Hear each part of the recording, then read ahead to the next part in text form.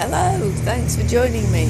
I'm in a rather noisy Haverfordwest, but peace and quiet can be found at the medieval church of St Mary's, so let's go and explore it. The church is mostly from the 13th century. The arcades are wonderful, with carved capitals, probably the work of the same masons who worked on Wells Cathedral. They include lots of heads with lively expressions, and there's a goat playing a fiddle, a monkey playing a harp, and a dragon with a leafy tail. These would have been painted in colour. There are a few traces of paint remaining. Some of them were hidden under a layer of plaster during the 17th century because they were deemed unsuitable for a holy building. The Puritans lacked the lively medieval sense of humour. It must have been a wonderful surprise to discover them after they'd been hidden for so long. At the end of the north aisle there would originally have been a screen and a chapel with its altar, but now there is this. The case of the oldest working organ in Wales. It dates from 1737 and was originally sited in an organ loft and gallery on the west end of the nave. The rest of it is in an arch in the chancel, where it was moved in 1889. It was rebuilt and enlarged then and now has 1,825 pipes. The Tudor roof is wonderful. It was repaired in the 18th century, the cost of the work recorded by this plaque, right down to the last penny.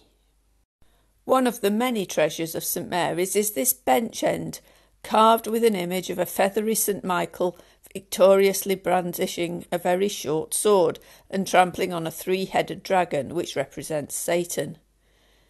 It looks to me as though work started out very strongly at the top, and then the carver suddenly realised he was running out of space, so St Michael has short and weedy legs and the dragon is not very scary. Everywhere you look in this church there is something interesting.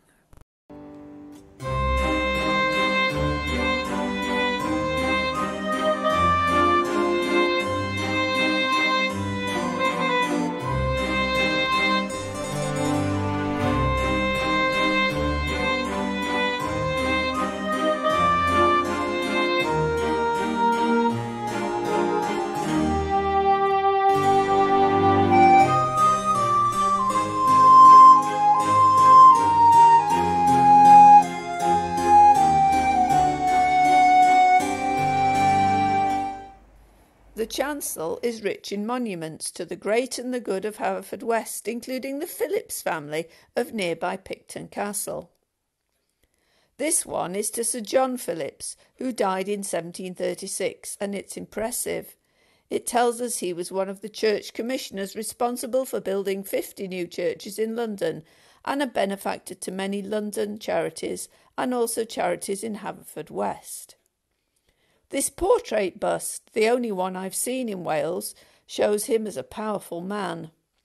Putty surround him, one expressing very obvious sorrow at his passing. Above all this we see a wonderful display of heraldry. There's also a brass monument, they're not common in Pembrokeshire, to John and Sage Davids, who died in the 1650s. It has more heraldry, a depiction of John at his prayers and a grinning skull, memento mori. Remember you are mortal. At the west end, unfortunately hemmed in by the plumbing, is this effigy of a late medieval pilgrim. We know it's a pilgrim by the shells, pilgrim badges, on the bag. Over the years the church has been added to and restored many times. The clerestory of the early 16th century raised the height of the nave and added light. There were some Victorian additions and Victorian restorations. And at the turn of the 20th century the diocesan architect W.D. Caro carried out further repairs. The stained glass is mostly Victorian, lots of it by Kemp, including the east window which shows scenes from the life of Jesus. More brightly coloured is this window by William Wales, showing miracles of healing. This Whitefriars window is from the 1950s and was given in memory of Mary Thomas, who was a former mayor of Haverfordwest and so it has the town arms at the top. We leave through the north porch. There used to be a chamber over here where the Haverfordwest Council met, but it was unfortunately demolished in 1863 and this built instead. It contains 4 stained glass windows by Kemp, showing the 4 evangelists. They were given by various donors in memory of deceased people, including Charles Jenkins, an RAF pilot killed in the First World War. This one, though, is asking for prayers for Harold Rees Jenkins, midshipman of HMS India, which was sunk off Norway in 1915, and then he was a prisoner of war in Norway for the duration. After the war, he continued in the Royal Navy until 1922, then the Merchant Navy in the Second World War, and was second officer on the Roxby when she was sunk by a U-boat and was one of the few survivors. He died at sea in 1948. I hope you enjoyed this short tour of St Mary's Church in Haverfordwest. It's certainly worth visiting in person if you're in the area.